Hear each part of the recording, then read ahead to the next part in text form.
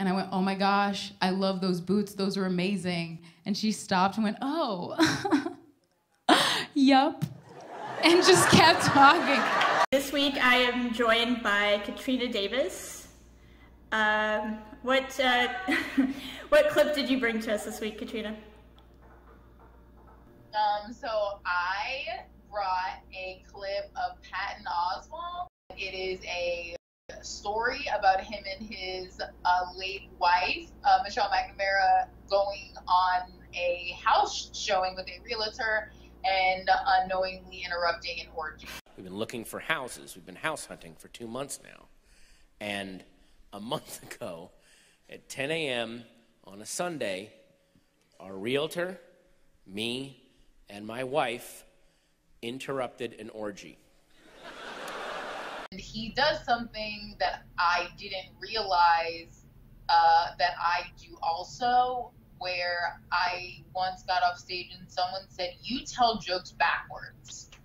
Oh. And I was like, what do you mean? And they were like, you say the thing that would maybe be the punch, like not the punchline, but you say like a sentence up top that's like technically getting way ahead of yourself, and then you go backward and like reverse. So I realized, no joke, real time, just realized that I might do that because he does that. Right, yeah, no, it's a really, really good storytelling technique, is to give the person this like shocking thing up front, and then they're already sucked in. They have to like listen to whatever you're gonna say to explain this, because it's like, wait, why did you just come to us with that? Yeah. And I think that it's something, I don't do this, but it's something that I realize he does, where he gives like the date and time. He starts the jokes like it's a diary. Like, he starts with all of this like scene, day, morning. You know, for good storytelling without the comedy, you want to give details, you want to like paint a picture for people. But for comedy, you know, and this maybe he's at a point in his career where he probably doesn't have to do it, though he still does, because his, you know, training was through comedy clubs and, you know, maybe shitty bar shows where people's attention span is so short. Oh, yeah. So if you don't say something funny or interesting every, you know, 10, 20 seconds. Like, you don't have time. Yeah, and, you know, people will just tune you out.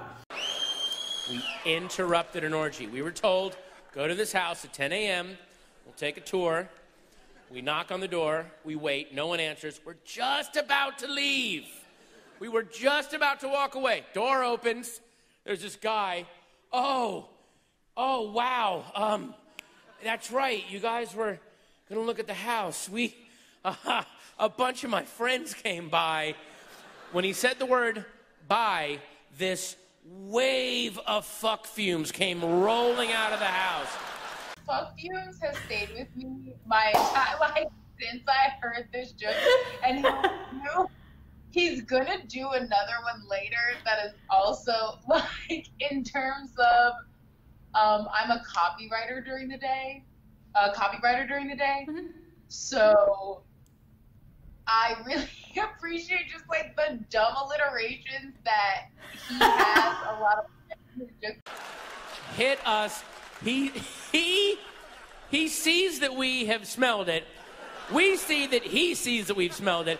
And instead of everybody just going goodbye, now the social contract kicks in, and we've got to cover because we're civilized human beings. Him just stripping down, like when he's like, instead of everyone just saying goodbye, like that should have been it. I shouldn't even have this story, but everybody has to pretend that this didn't just happen. So I love how genuinely angry he sounds when he's like, we should have just said goodbye, with this like rage inside of it. I think it is like a frustration with society in general. Like, why are we all putting ourselves through this? Why are we all walking into orgies? Let's all stop doing this. It wastes everybody's time, and it's like they're obviously not going to buy that house, no matter how wonderful it is, because of the situation they walked into. Right, like, this is all a sham. I feel like a lot of good comedy is really just shitting on societal norms, and, you know, this is really no different of it. So he says, would you like to take a tour of the house? in parentheses, because you did not just catch me fucking dozens of people. And we have to respond, of course we'd like to tour the house, parentheses, because in no way have we caught you fucking dozens of people. So in we go into this enchanted forest of cock shafts and labias. It was, yes, exactly. We walk inside. There are air mattresses all over the floor. People are scattering everywhere. I love that he takes the mic stand and puts it behind him. Like, he has a lot of room on the stage. He didn't really need to do that. But it's kind of like, all right, here we go. I'm going to, like, explain this to you. At one point, this busty Russian girl comes out, putting a robe on. Oh, my goodness, the cleaning lady did not come by. Oh, you're not even fucking trying. Really? That was the first thing you thought of? Yeah, the cleaning lady didn't come by at 10 a.m. on a Sunday. You should fire that bitch. That's really unprofessional. Everyone knows Saturday night's fuck night. Bring 3 buckets.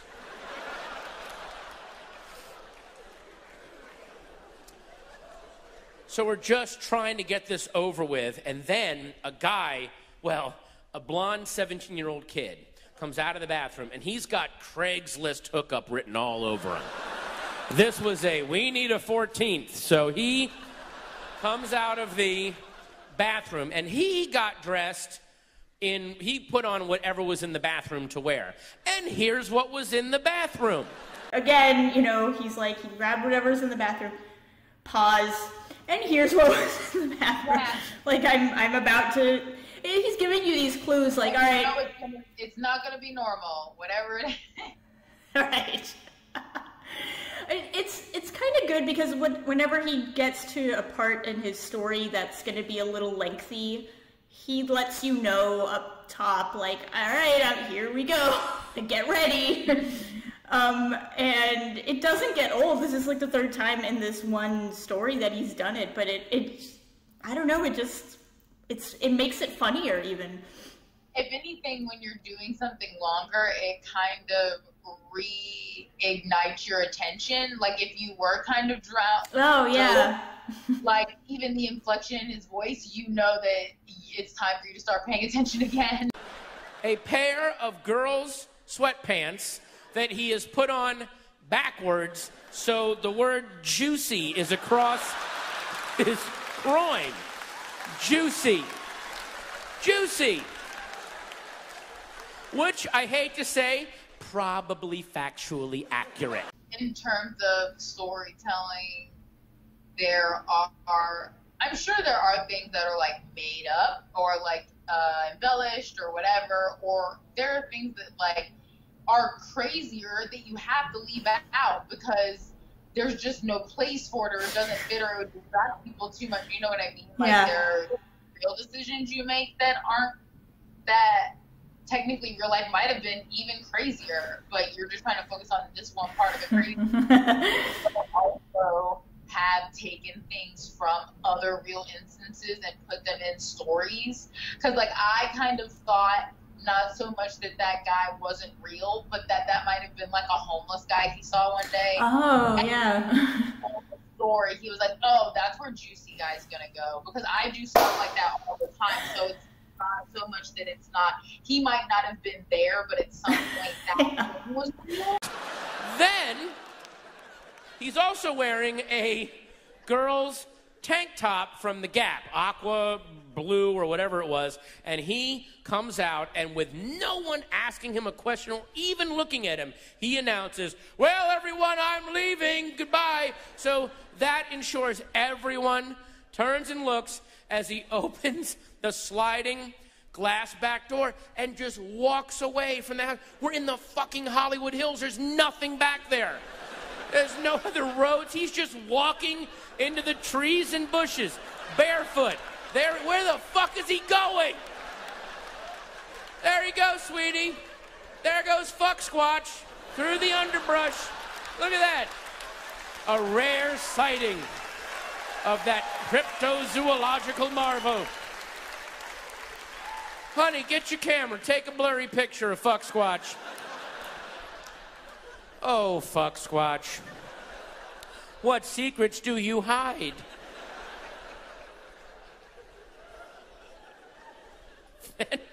We're driving away from the house, and that's when my wife says, I think everyone in that house was fucking each other.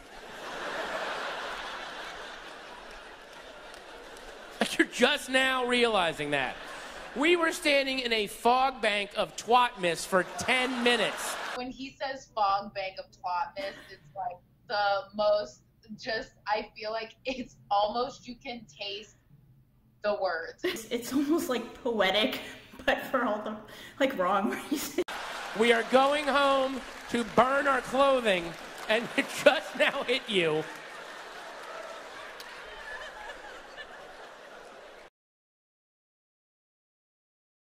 They play through this dramatic teeth whitening now. All the commercials have gotten so dramatic.